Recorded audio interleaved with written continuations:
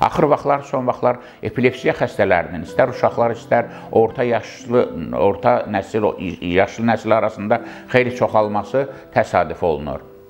Bu da bir daha onu göstərir ki, vaxtında valideynlər tərəfində diqqətsizlik olanda uşaqlara qarşı və yaxud səhlənkarlıq olduqda insanların öz sağlamlıqlarına qarşı və bunlar fərqinə varmadan olacaq, keçəcək, vaxt gələcək, olmayacaq, müəyyən belə hallarla yaşamaları sonda ağır dərəcəli epilepsiya xəstəliyinin generalizə olunmuş formasının ortaya çıxmasına səbəb olur ki, bu da görürsünüz sonradan xoşa gəlməz halların ortaya çıxmasına səbəb olur.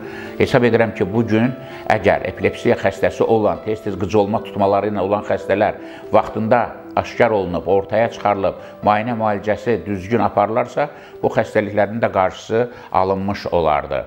Odur ki, yenə də mən bir peşəkar həkim kimi üzümü buradan həmin şəxslərə tutaraq, həmin valideynləri tutaraq demək istəyərdim ki, nə qədər ki, gec deyil, uşaqlarınız arasında belə qıcolma tutmaları olan şəxsləri vaxtında klinikamıza müraciət etməklə onların müayinə müalicəsi üçün yardımcı ola bilərik. Hər cür köməklik göstərə bilərik.